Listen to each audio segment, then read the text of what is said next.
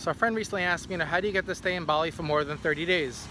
Well, when you first land at the airport here, you have to go to visa on arrival. And there's a little desk when you go through, if you're a foreigner, on the left-hand side, and people are sitting below it, so it's you really can't see them if you didn't know it was there. But that's really where you have to go to get your visa on arrival, and that is $35 US to stay another 30 days. But it doesn't stop there. You still have to come down here to Denpasar, and this is the immigration office here. But the real key to do this, I think, simply is that you would hire someone. And I think most people that are visiting here, they hire somebody, and it's basically a 4-step process.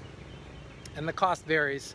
But let's say the cost is for this visa extension is approximately $35 or $40 that you're going to pay someone. And the reason why that is, they have to come down here 4 times, and 1 time you have to come down. So they have to submit the paperwork, they have to get the paperwork processed, and you have to come down here. They take a ticket. Like in America, it'd be like going to the bakery.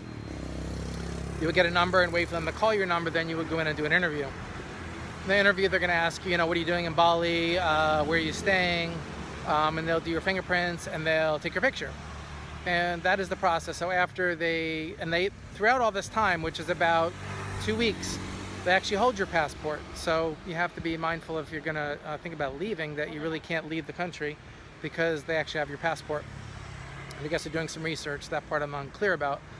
But the point is, now that I've just finished up, took my number, did my interview, they took my pictures and fingerprints again, because I've done this is round 2, is that they it takes probably about 4 business days in the process of that paperwork, and then I will physically get my passport back.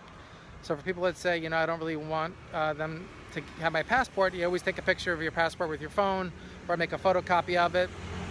You actually have an extra copy. But yeah, they hold your passport. I guess to do some research. That part I'm not really clear about. But anyway, to do the simple math, you're going to come to Bali for 30 days if you're an American citizen, and then you're going to pay $35 for the VOA, visa on arrival.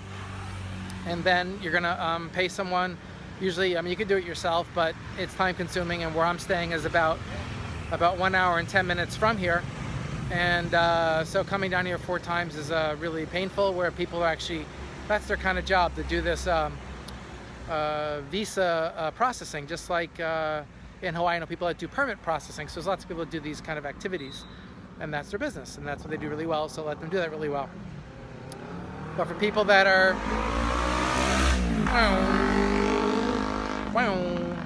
for people that are maybe staying closer to the beach here, because I'm in Denpasar right now where the immigration office is, they might want to do it themselves. It's only maybe a short ride, but I think it's nice to support the locals and let them do what they do best, which is having these relationships here, and they do this every day. So I saw the same person again that helped me out, and they do a lot of the process work, because I think everything is a process. Anyway, hopefully this is helpful. I look forward to seeing you in Bali sometime, and if I don't see you here, hopefully you come out here, have a great time, and enjoy the culture and the people and the heritage. Take care.